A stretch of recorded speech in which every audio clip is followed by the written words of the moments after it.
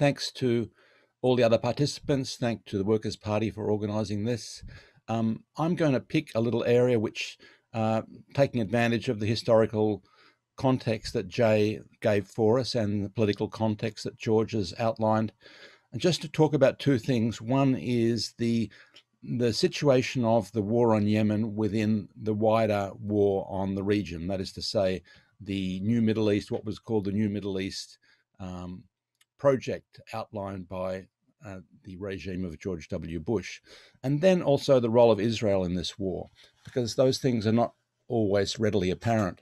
I think generally with the New Middle East project, which was announced in Tel Aviv by Condoleezza Rice in 2006, just before the Israeli invasion of Lebanon, it was made clear in the North American terms of bringing freedom and democracy to the region and so on. And we know that General Wesley Clark leaked that notion in the early part of this century that there was going to be the toppling of 7 governments in 5 years, that there was this wide-scale project in the region. And the dirty war on Yemen is part of that, part of all of those wars, those 7, or if you include Bahrain, 8 wars in the last 2 decades. I don't think we can understand any of them without looking at as a whole. And Jay has pointed out that the prize of Yemen is very much a strategic zone in the region. That is to say, the controlling of the straits into the Red Sea. We know that Israel and the UAE separately and together are based in Eritrea, looking across the straits at Hodeidah, the big port in Yemen there. And the blockade on Yemen is part of this project to get control of those straits and strategically control the commerce there. It has implications for all the other countries. Just recently, for example, a half dozen tankers sent from Iran to Syria.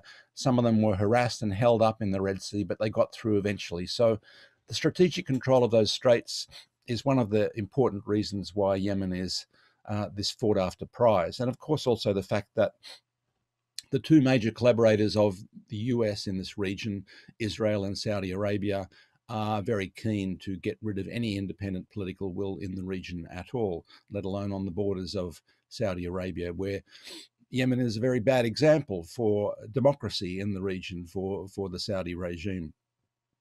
I won't go over what Jay said about the labelling of the Yemeni government as Houthis, trying to make a moral equivalence between them and the Saudis, that it's one family versus another family. There is indeed a coalition in Yemen, and it represents a very large majority of the population, despite the fact that it's being eaten away at different edges. But this new Middle East war is part of an attempt to get control of the entire region, at the expense of the potential competitors. This is the way Washington looks at it, that the influence of other big powers, China and Russia, but also Iran, which is the big independent power in the region, it's seen as a strategic competitor. And all of the other pretexts, the nuclear deal and so on, are trying to leverage that project, basically. Now, the role of Israel, which may not be obvious to people, and sometimes people wonder and have said a lot of strange things about why is it that the Ansarullah movement has death to Israel in its coat of arms, when Israel does not appear to be directly involved. In fact, Israel is directly involved in a covert way in this war. When the Ansarullah-led coalition came to power 6 years ago in Sana'a, they found Israeli weapons there, that the previous regime had indeed been involved with Israel, that Israel was covertly dealing with the Saudis and the Emiratis in particular at that time with that project. And fairly recently, about a year and a half ago, there was the government in Sana'a announced that they feared an Israeli attack for the same reasons that the Israelis keep attacking Syria. Whenever the proxy armies, in the case of Yemen, the mercenary groups and the Al-Qaeda groups, particularly in South Yemen, were facing defeat, the Israelis would intervene with missile strikes to try and give them, breathe new life into the destabilization. And of course, Israel is, as an agent of the big power of the US, is very much involved in this attempt to try and smash up any Arab regime, to fragment it, to break it into a million pieces. I think Jay pointed out that the Hadi regime was talking about 6 different pieces. But of course, it's the same thing they've been doing in Iraq, trying to balkanize Iraq, trying to balkanize Syria, trying to reduce it down to ethnic tribes and protectorates that are run by either Mr. Erdogan or Israel in the south and so on. So there's that same strategy. They don't want a strong, independent political will in Yemen.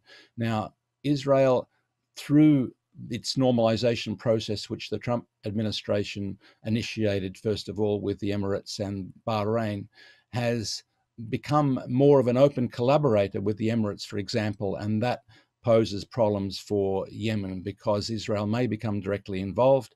The government in Sana'a said they will retaliate directly if Israel becomes involved. We know they have the capacity because they've been carrying out strikes on Saudi refineries, for example, which are a long way from Yemen.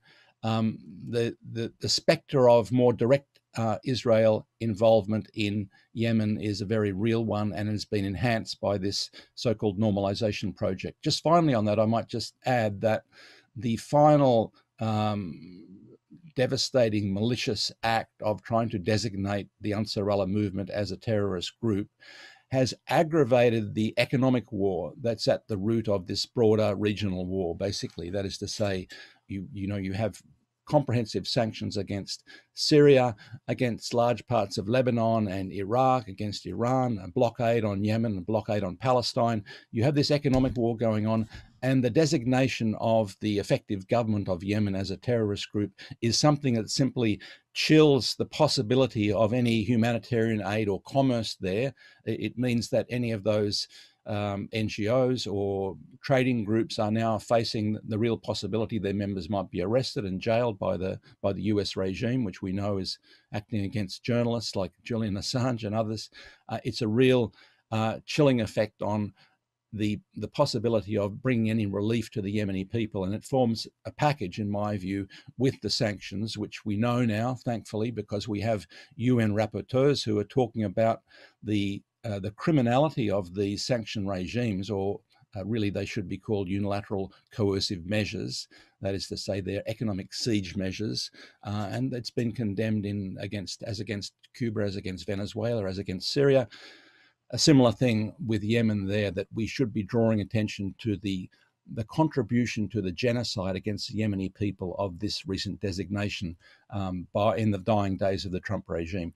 It was said amongst analysts in Washington to be something to do with trying to give a reward to the Saudis in the middle of a failing war there, basically, a sop to the Saudis and trying to encourage them into this normalization process. It's very unclear whether the Biden administration is going to do anything to change this, but I think we shouldn't let people forget that this designation of Ansarullah as a terrorist group is another blow against the Yemeni people, another terrible part of this genocidal war against the Yemeni people. So thanks once again, Jyoti and your comrades, for organising this seminar.